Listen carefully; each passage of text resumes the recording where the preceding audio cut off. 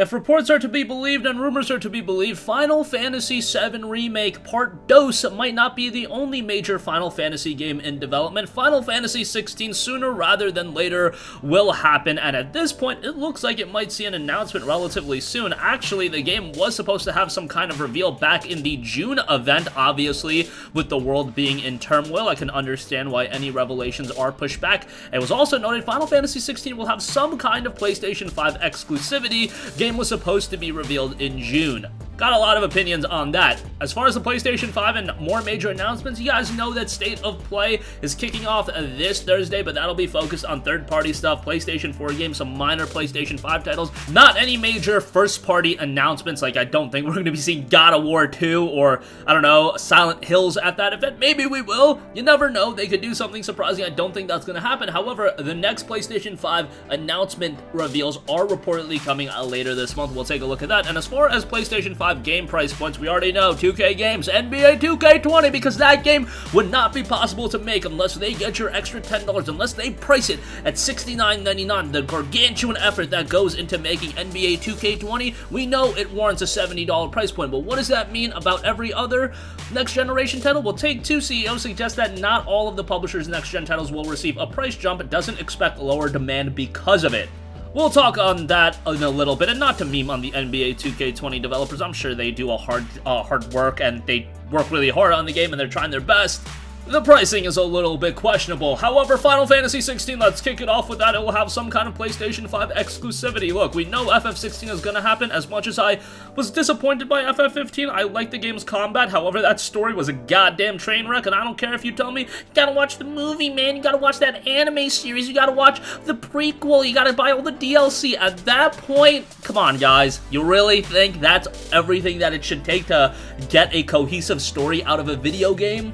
I think you guys are a bit out to lunch with that, and I did do all of that. I watched the anime, I watched the movie, I did all the DLC, all of the content. I played through all of the Final Fantasy 15 content because I'm such an ardent Final Fantasy fan, and even at that point, the story doesn't come together that clearly, and it's definitely one of the weaker Final Fantasy stories. And nevertheless, not to get on a tangent about FF15, Final Fantasy 16 is going to have some kind of PS5 exclusivity, and Reset Era Forums member Navtara recently revealed that Final Fantasy 16 is currently in development and that it was supposed to be revealed during the PlayStation 5 Future of Gaming event in June. The game, which is apparently closer to release than people think, will have some sort of PS5 exclusivity. Specifically noting, 16 is real. It was supposed to get announced in June's event. It's supposedly closer than most people would think. It has some kind of PS5 exclusivity. It was vague back then, but it seems to be a full-timed exclusive now, and I have no idea why they haven't announced it. Now, this user first, he correctly revealed the Future of Gaming event lineup before it aired, and even talked about the Marvel's Avengers PlayStation exclusive DLC before the official announcement was made yesterday.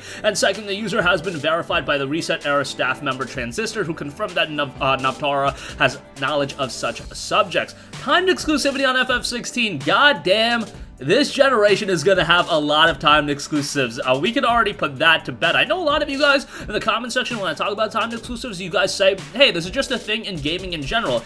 It was always a thing in gaming, but look back in the generation of the PS4 and X1. Did you really see timed exclusive at that level of a gravitas, in the sense that Rise of the Tomb Raider was a big time exclusive, FF7 Remake was a big time exclusive, few other here and there. This generation, I know Sony announced a couple at their event, I believe The Medium, and then there's that one other game, was it Deathloop?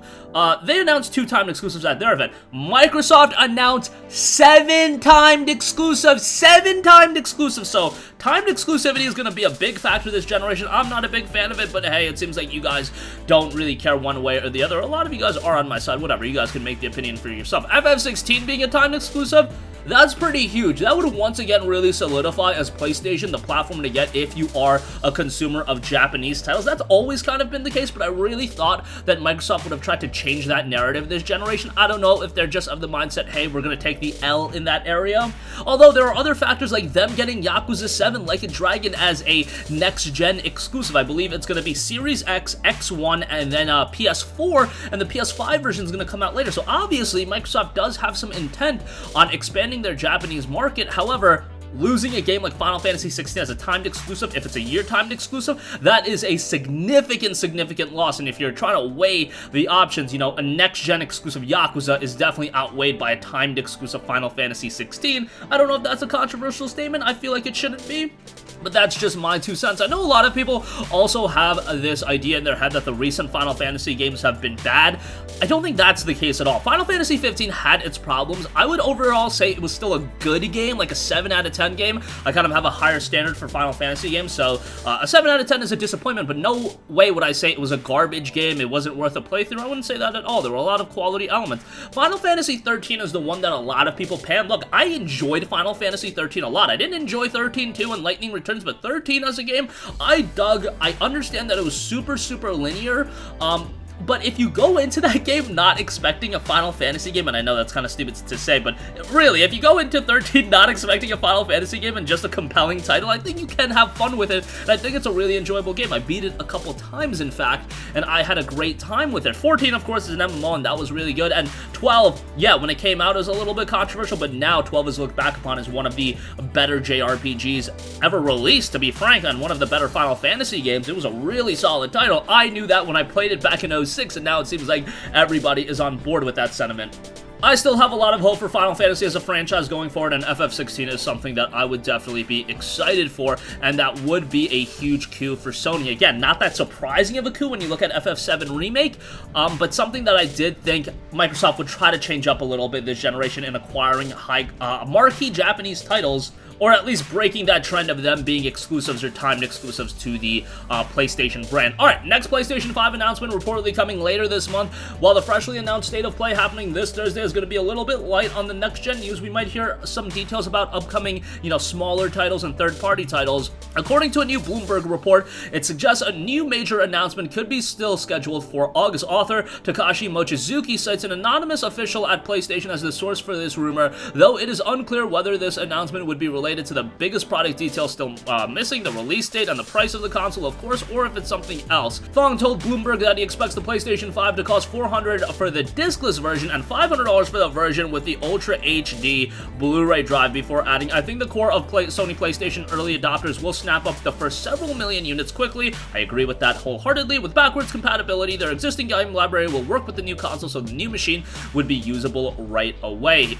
He expected over 6 million PS5 consoles sold globally by March of 2021. However, they just announced, Sony that is, the best quarter ever for PlayStation with over $5.63 billion in revenue and $1.152 billion in profit. Look, a lot of people thought COVID era was going to impact a lot of sales, and metrically how they're doing, they are obviously boosted and propped up by the lockdown that is going on worldwide. I know some people are coming out of a lockdown. You guys get the idea. Just because consumer spending while you're inside, that's going to go up on services like video games, like streaming services. I know ESPN Plus is killing it. I know Netflix is killing it right now. Hulu, Disney, all of those services are killing it right now. It'll be interesting to see how that translates into a long-term picture, because at the end of the day, this is ultimately going to end at some point. But man, I think that just tells you why Sony's been running $1 billion sales.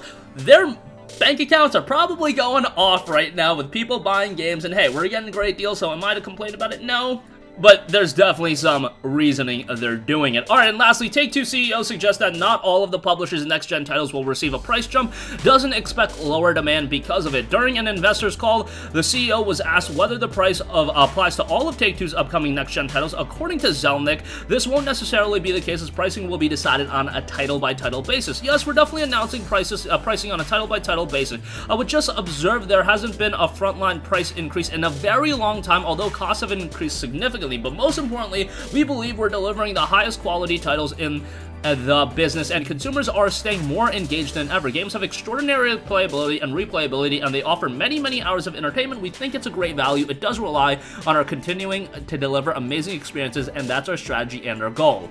Also, consumer demand going down due to the higher price. He was asked about that. In terms of the price point, this is a very modest price increase. The pricing has been going down on a real dollar basis for the better part of 15 years, and we're applying this price point in the case where we think the quality not only supports it, but demands it. Oh boy, NBA, the quality demands that $10 jump. Our production costs have gone up greatly, but most importantly, the consumer experience is more robust than ever before, and I am utterly convinced that NBA 2K21 will be nothing short of extraordinary. So, I'm sorry, guys. So, I don't expect that there will be any concerns. Alright, there was a lot of hot garbage in there.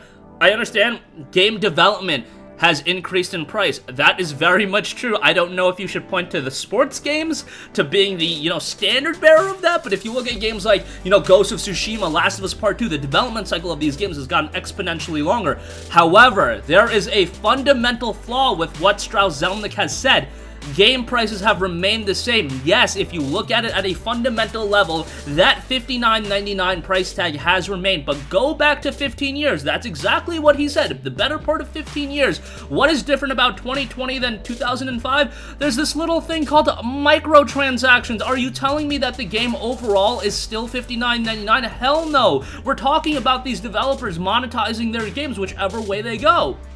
Assassin's Creed Odyssey, a litany of microtransactions. You're being sold, gold passes and season passes day one. Yes, a lot of these games at a baseline value are $59.99, but then when you look at it a little bit past the surface level, you're talking about season passes, you're talking about, microtransactions, and I give a lot of credit to the developers that have offered us quality experiences for $59.99 and haven't asked for, a litany of microtransactions. I look at a game like Monster Hunter World, and yes, they had the Iceborne DLC, but man, that was a quality and competent experience from the get-go, and they offered us so much for the $60. A game like NBA 2K21, on the other hand, for this one to be on the forefront of the price increase, it just comes across a little bit laughable to me, and Zelnick going on the fact, oh, the games are staying at the same price or even going down in price due to the dollar value or whatever. Obviously, there's that element of, okay, you gotta factor in DLC, you gotta factor in microtransactions. Don't pretend like you aren't making a significant amount of money off that, and the artificial price value of a game has gone exponentially up when you do factor that in. Nevertheless,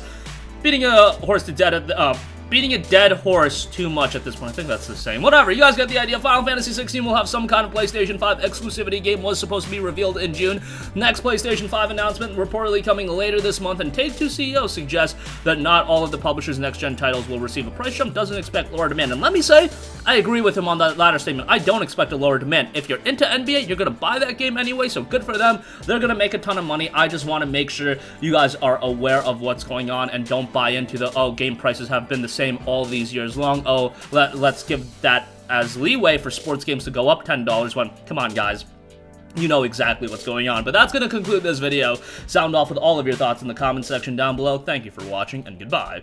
Hey guys, we hope you enjoyed the video, and if you did, make sure to hit the subscribe button, and if you're already subscribed, do us a favor and hit the bell icon. This way you'll be notified whenever we post a new video. That's the best way to keep up with all of our uploads, and we usually try to upload 2 videos a day. And with the bell icon hit, you'll be notified whenever we do upload a video. As always, thanks for watching.